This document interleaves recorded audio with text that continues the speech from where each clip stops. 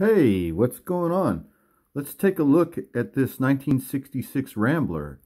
It's a authentic vintage scale model promotional car from 1966, and we have the original packaging with it. So let's start with that. Let's take a look at the box. Let's move our guy in our car back, and let's start right up. So first of all, you'll see that that cellophane in there, that is the original cellophane that was stuck to the inside of the front of this box. But it no longer is. Now it's stuck to the back portion of the inside of the box. And I think mostly it's stuck there by static electricity. It's just kind of stuck there. Anyway, so yeah. But you can see the box has got some water damage, and it's a little beat up. And boy, I mean, if the car was inside here during all of this damage, it did a really good job of staying in good shape, because there doesn't look to. We'll take a look at the car closely, but I mean, it's in great condition. So let's take a look at this box that we would have received if we had picked this up at the American Motors dealership. 1966 scale model car from American Motors. Exact 1/24 scale plastic model. And that's great, because that's my preferred scale. Sometimes these models come in 1/25, which is a teensy bit smaller, but 1/24 is great by me. American Motors. Ambassador, Marlin, the Rambler Classic, and the Rambler American. I think we have a Rambler Classic is the car that we have. Fully detailed, authentic colors, motorized. Oh, it's got a friction motor inside of it. So this will be an opportunity for us to take a look for the first time at one of the friction motors. Only American Motors has all of these extra value features at no extra cost. I guess if you're interested in all of these features, you could pause right here and take a look at them. I'm not going to read through every one, though. Every side of this box is utilized, isn't it? This is nice. See, all 4 series where quality is built in, not added on. 3 6s, 3 V8s, and 6 great engines for 66. 26 models to choose from for 1966. All right, we're almost done. One thing that you'll notice is that we haven't come across a price on this box, have we? Oh, here we go. Here's our identification end. We can see that they have stamped the date 1966 in red ink, and then also they have printed on here is the Rambler Classic 770 Wagon in Antigua red and frost white, and there's a 2. I think that probably means it's 2-tone color, which is the car that we are going to look at. We've got the Classic 770 Wagon in red and frost white. So as I was saying, this end is blank. There's no price tag on here or a spot for a price, and that's because this was promotional. This was not sold to the public, this car. This car was given away to people as a marketing device to try and sell cars. This is a beautiful car, isn't it? Let's put him back there. I love this car. This was a really popular car, the Rambler, the Wagon. You would see these everywhere. There's our standard 1966 date stamped right there on our license plate, which is pretty standard for the make or for the era of these cars. Yeah, this is a great vehicle that you saw everywhere. It reminds me of road trips with my family, falling asleep in this back seat or in the very back. No seat belts, 1966 style. This is a beautiful car.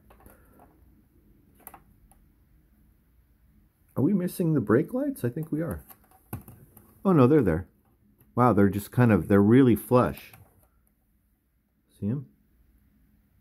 For a second, I thought that this car was missing those brake lights, and I was like, oh shit, I never noticed that before. No, they're there. They're just it's a clear red flush piece. Wow, this is shiny and beautiful, isn't it? Those seats in there. So, yeah, sales device, this car. It's really meant for sitting on the sales department's desk. It's meant for sitting on the desk of the salesman. Let's take a look at the bottom.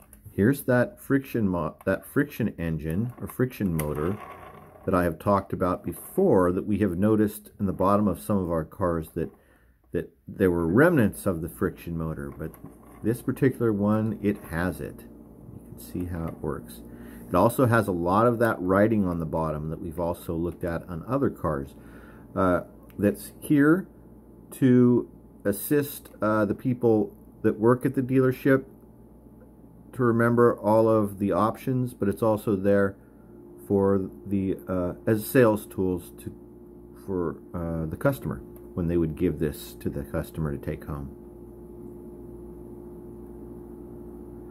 Deep dip rust proofing, ceramic armored. I really like it when they print it directly on the part, like right on that muffler. It says ceramic armored. So, like we've seen in other cars, the axles, hubs, and wheels to these cars are very important, because the purpose of this car is that it's going to sit on a desk and it's going to assist a salesman in making a sale. Alright, so let's see if we can get the... You can see how the friction motor works. Now, it doesn't work all that well on this slick tabletop. I think it's kind of... Maybe you could put it on something a little bit better, like paper, and it might go better. I'm not sure. Oh, there we go. There we go. Okay, so you see how it works. All right, so 1966. This car is molded in the plastic, in the color, which was what they were doing at that time, and it's really, really cool. All this plastic is Antigua red or frost white, and that's it. There's no paint on this vehicle. One thing that's interesting is that you will notice, and you have to really pay close attention to notice it, but this car has started to warp a little bit, and you'll see here on the bottom that this portion protrudes and this one is flush. This is protruding because the vehicle is beginning to warp. I've looked into it and I partially disassembled this, and it's just the way it is.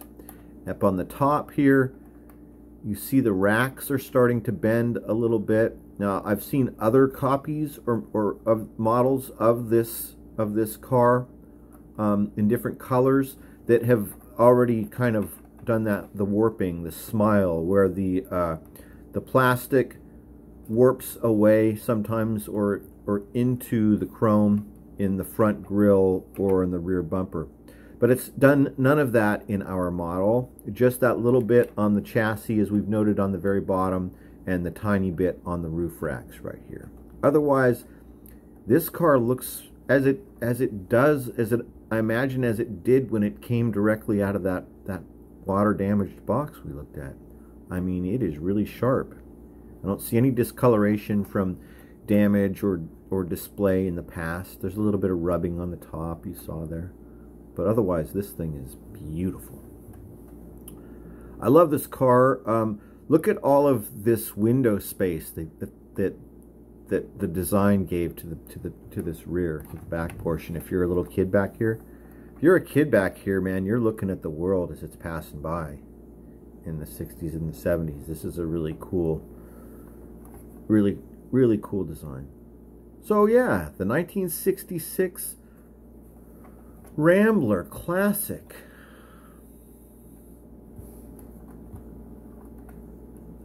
AMC Rambler. Love this car. Hope you enjoyed the video. Thanks for watching, and I will talk to you next time.